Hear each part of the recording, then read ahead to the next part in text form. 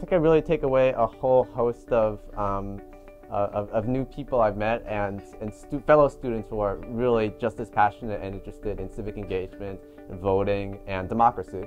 And I think one thing that we've really tried to build on in this conference is a sense of community. And we've done that through, from social outings like our trip to Boston and our very interactive sessions here at the conference to, the website and the blog that we're creating. Really a sense of, not just this one weekend, but hopefully a prolonged initiative throughout the year to really connect and collaborate and communicate. I have to say my favorite part was making a lot of new connections, meeting all the new people that have institutes of politics on their campus like ours. I really loved making connections with all the other students. It was great to meet people who are in a similar situation with me, who are dealing with similar issues.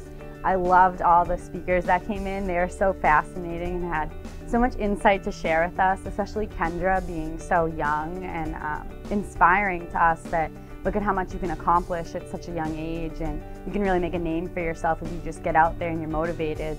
We're really excited to definitely continue to keep updated with the blog that was put in place and just stay connected with everyone else that we met and continue to work together towards our common goal, even though we all come from different backgrounds and different parts of the country. It's really nice to meet people with such a common interest and passion for democracy. My favorite part about the conference, or my favorite parts about the conference, are the tools that I'm actually going to be able to take away and apply to our Wagner program and our Impact Scholars program. I definitely liked how, I think it was Nancy Thomas, she was talking about that a speaker isn't going to do anything for people who don't care.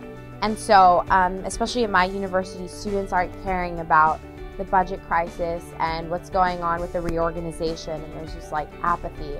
And so she really inspired me just with ideas of think tank and rethinking democracy and rethinking inclusion and equity, and to kind of think outside the box, to first give people knowledge, and then that transfers into ideas. We came up with a lot of ideas, a lot of hopefully solutions, and just getting the word out there about our own institute, and even contributing to that conversation about solutions that we've had to these problems. It's just been really good to form a connection and make new friends, in a social aspect and in a professional aspect as well. We're looking to bring some of the ideas from this conference back.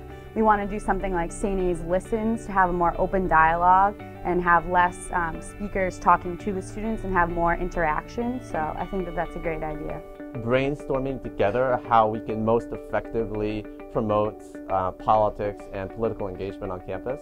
And as we did sort of in our last brainstorming session, we really found great ideas on things like political humor and people who lead international think tanks and ways to get people who are not already politically engaged at IOPs. Now we have a brain trust of students that we can really lean on and reach out to help us solve these problems. And that ripple effect can go across the country and really, really help solve a lot of problems on college campuses and communities within college campuses.